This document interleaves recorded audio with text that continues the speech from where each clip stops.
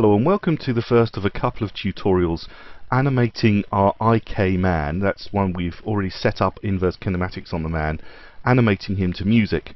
The first one's going to be about selecting the music and making sure that we've got as close as we can get to a loopable cycle, so it's pretty much as close to on the beat as we can get.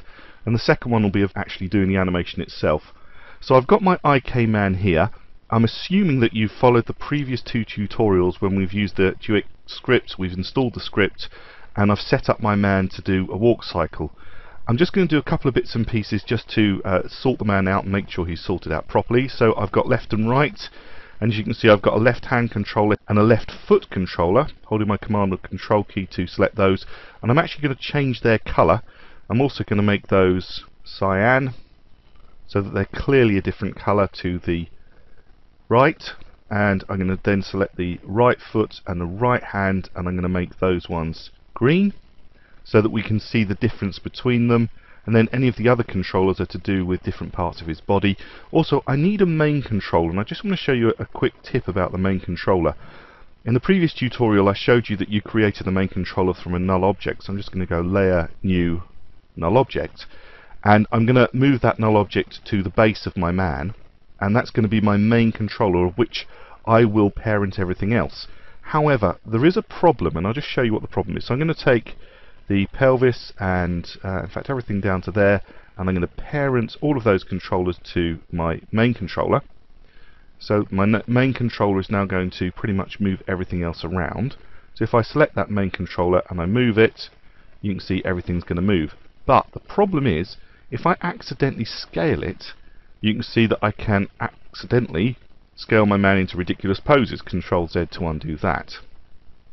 So what we need to do is make sure that this controller cannot scale, and we can do that with an incredibly simple expression. So if you actually select the layer, I'm going to rename that as my master control, select the layer and then hit S for scale, and we're going to add an expression to scale. So alt click on the stopwatch for scale, and this is what you type: open square brackets 100, 100, close square brackets, and then you either click away or enter on your number pad. Now what I'm saying with this little expression is that the X and the Y may only ever be 100 and 100, so they may not go smaller or larger, so that if I actually select that null object and I try and scale it now, I can't do, because the expression is saying, oh no, it cannot be anything else except 100 and 100. So you can't then accidentally go in and take your master controller, select it and accidentally scale it. You can move your whole item around and you're not going to have a problem with scaling. And again, a master controller probably ought to have a very different colour as well, so what we'll do is we will change that one to yellow. A bit hard to see against that background, but if I turn off the checkerboard you can see the different colours very clearly.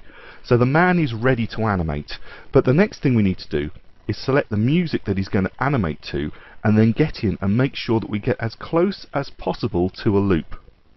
Now the problem that you have with getting a perfect walk cycle that's absolutely on the beat is to do with the way that music is sampled and the way that video is sampled.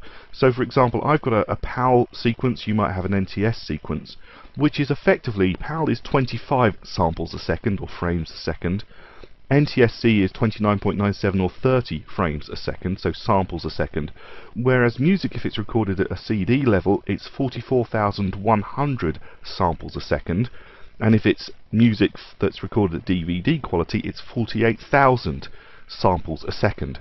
So the problem you have is that we've got these very big samples of 25 a second versus 44,100 a second, which means that you can't ever get close enough to do a perfect, absolute bang-on walk cycle, because the 25 frames a second will not allow us to get absolutely bang on the beat every time.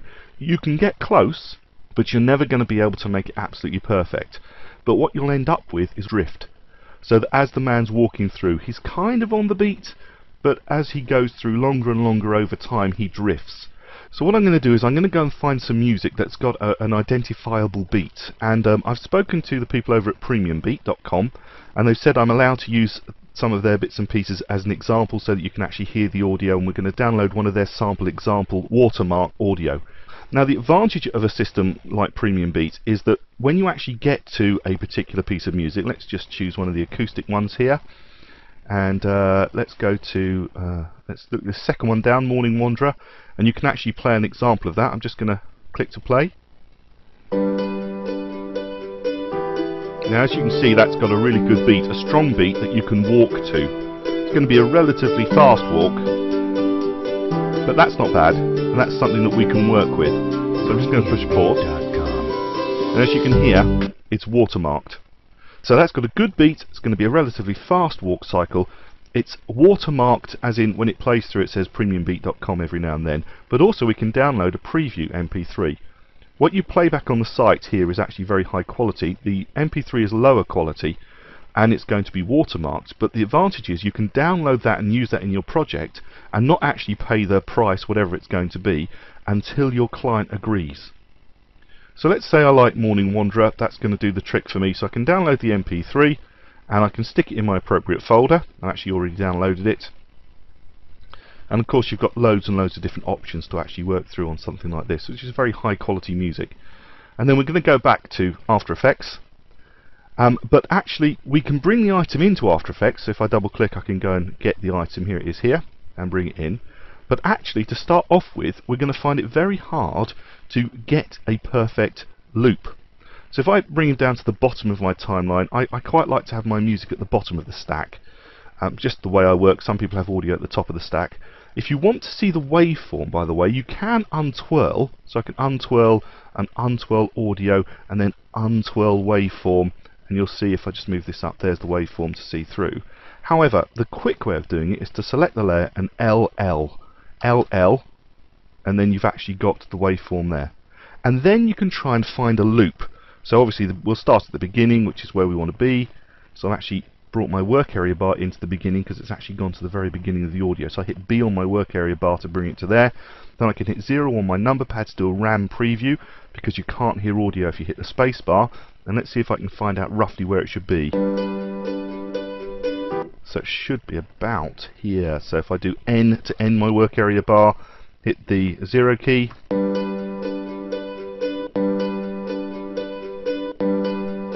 Now, is that right? Is that wrong? It's kind of close. Let's try it again with going on 1.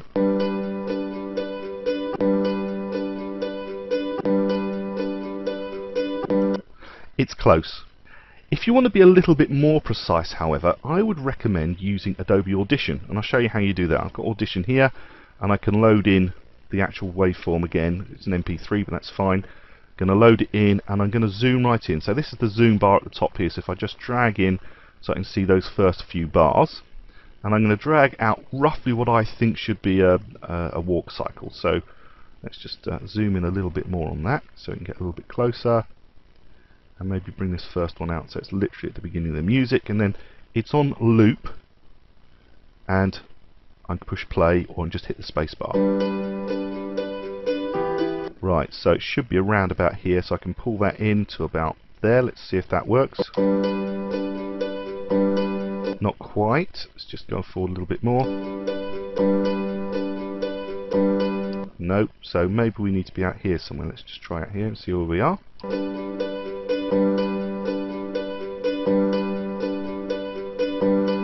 Almost. I think we're almost at a loop there. The advantage you can see of working with Audition is you can be a lot more precise about your looping.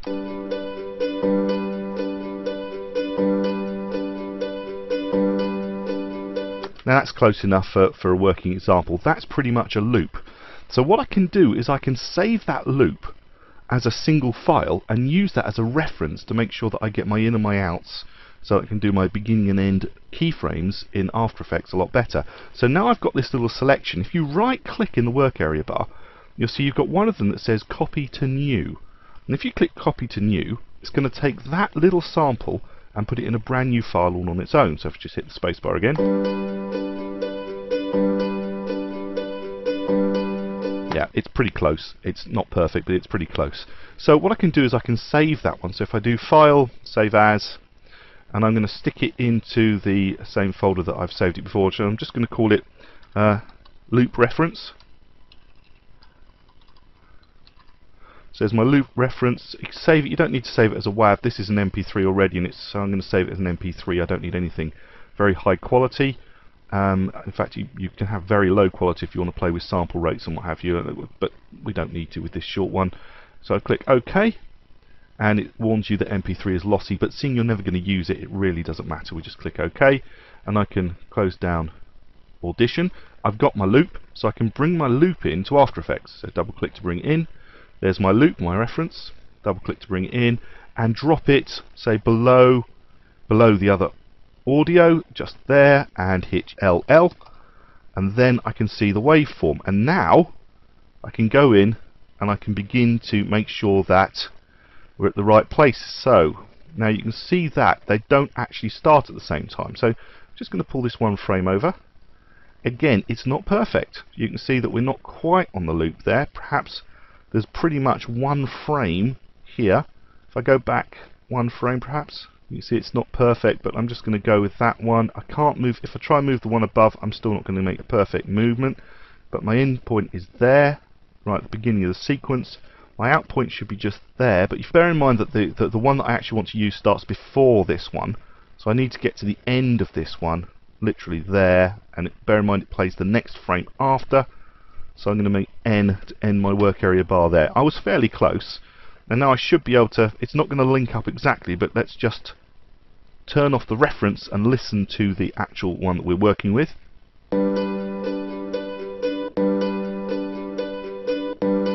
Now you can hear actually in After Effects there's a slight pause before it goes back to the beginning, whereas in Audition we didn't really have the same pause.